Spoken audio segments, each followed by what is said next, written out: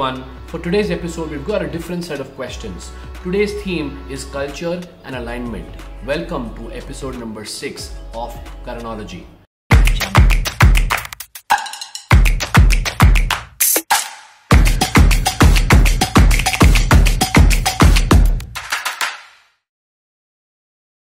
As usual, the voice of these questions is going to be Payal. So Payal, what's the first question? The first question is by Umang. Finding difficulty in aligning one of the managers into system who's taking care of a new vertical. He is sharp and capable of doing things but is lazy and lethargic. Because of that, we are not getting results. He himself gets satisfied with whatever result he gets. Guide me how to handle him. So first of all, Umang, thank you so much for that question. And I've seen this with a lot of entrepreneurs who face this challenge that they feel that their senior people may be lazy or may be very satisfied having no drive. So let's understand, how does this drive need to be inculcated? How does it need to be created? So how does performance happen? Performance happens because of two factors: competence and commitment. And Umang, based on what you've shared, obviously the issue is commitment, because the attitude is a problem and your team member does not have the drive to go there and perform. So the focus area on how to build commitment to get people to have that drive is to create a culture. And I would say that's not just for your team member, you should be doing that for your entire organization, where people need to know what is their purpose, why are they doing what they're doing, what's in it for them, and how is it aligned to the goals you set. So sit with your team member and ask that person, what's his purpose of doing what he's doing, so that he has a reason for him to perform. And then set goals, provide feedback so that he knows what to do differently in order to achieve these goals. So the key word over here is purpose, because when people know what is their purpose behind what they're doing, it gives them the drive and the fuel to perform. So Umang, hope that is useful for you. Payal, what's the second question? The second question is by Harsh. One of the most important things to look at when you are investing in change culture internally is to also look at what is the return on investing years into molding and setting that culture. Is it worth a shot to put in a lot of effort into changing culture? So Harsh, that's a pretty interesting question, I must say, and it wouldn't be wrong for a lot of entrepreneurs to consider the kind of efforts which people need to put into change culture. But let me tell you about how culture works. Culture is the context for any organization. Culture is the background which creates the platform for people to behave in a certain manner. The culture has an impact on people's attitude, culture has an impact on the way people behave with each other, the way people relate to each other, the kind of emotions people have, the kind of motivation people have, and therefore is the foundation for any performance in an organization. So the culture is vital, and bottom line, the culture can have a positive effect or a negative effect. If the culture is destructive, obviously the effect is negative, and the culture is constructive, obviously the impact is positive, which means people are aligned. So in simple words, culture has a direct impact on how people are aligned. So yes, it definitely makes sense to invest on changing the culture, especially when the culture is not helping you to align your organization towards its goals. And I'll tell you what, that's where you need to understand that, let me tell you a different example of how culture works.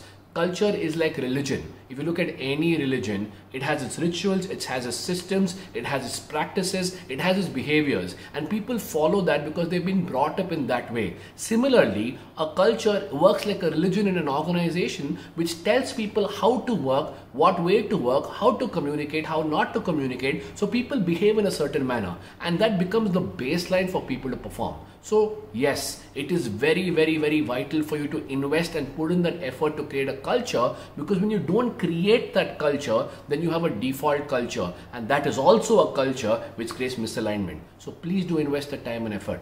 Hope that was useful for you, Harsh. Payal, what's the third question? The third question is by Ujjwal. I've been a corporate employee all my life, and now I am an entrepreneur with a team of 10 people working for me. I have seen that there is an attrition rate in my company, and after spending a lot of time on finding out the reason, I have realized it is due to the culture of the organization, which is mostly like a corporate. How do I change this? Are there any action steps I can follow?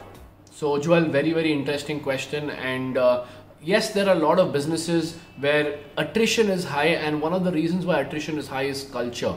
Think about this. You're giving them good growth, you're giving them good opportunity, you're giving them a good pay package, you're giving them a lot of responsibilities, everything is there. But in spite of that, people are leaving. Why? Because people are not aligned towards the culture. And when you make this statement that the culture is like a corporate, corporates work very differently compared to small and medium business owners. And I sincerely believe that a corporate culture cannot work in a small and medium enterprise. I'm not saying it should not be structured. I'm not saying it should not have system.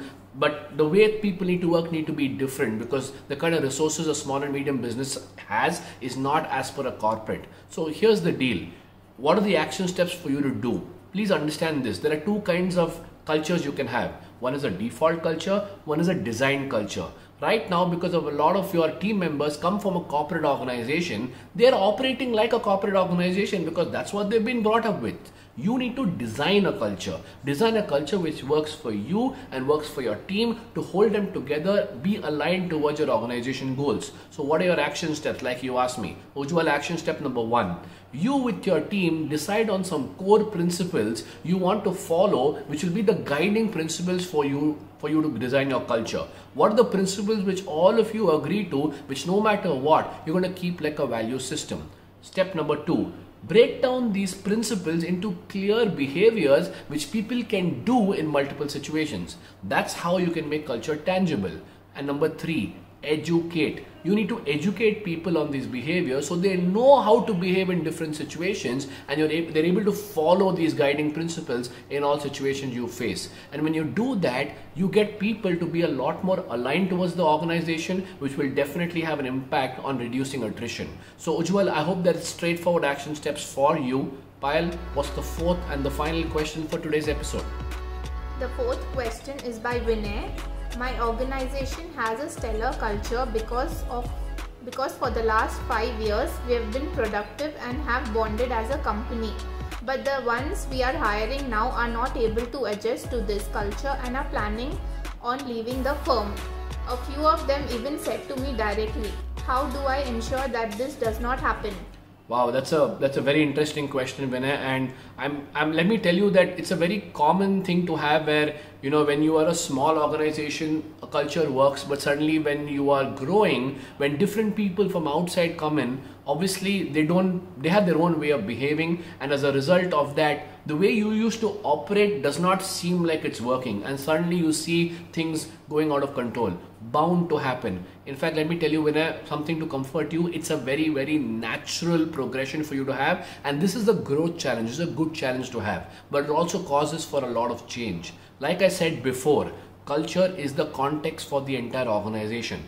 Culture dictates how people behave, how people relate to each other. And with time, with new people coming in, you got to redesign what works. So here's my suggestion for you, Vinay. Sit down with your team and redesign the culture which is beneficial to everybody. And a guiding principle which I would like to suggest to you is a principle called win-win-win. Let me tell you what I mean by win-win-win.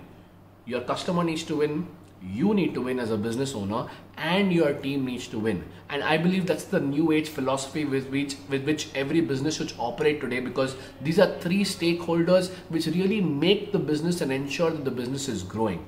And you got to design a culture which ensures that win-win-win is happening. And probably what you were doing in the past may not be beneficial for everybody in the organization. So how do you gain that ownership from people where they themselves align to the culture?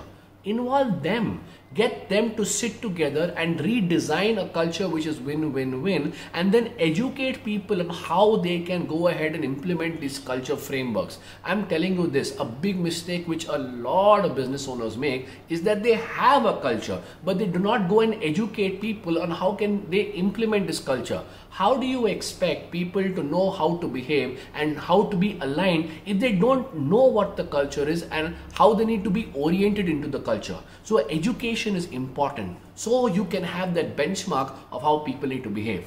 Even after that, if because of that people are leaving, then let me tell you the truth, Vinay, so be it. Because after recreating a culture with everybody and educating them, if people are still not happy or still not aligning to the culture, then the truth is that maybe this is not the place for them, because they are not subscribing to win-win-win. In fact, if I were you, I would show them the red carpet, because here's my sincere belief. If people are not aligned in spite of including them to a win-win-win culture, then your organization is not a place for them. So go ahead and do that, Vinay. I hope that was useful for you. I hope all of my insights have been useful to all of you.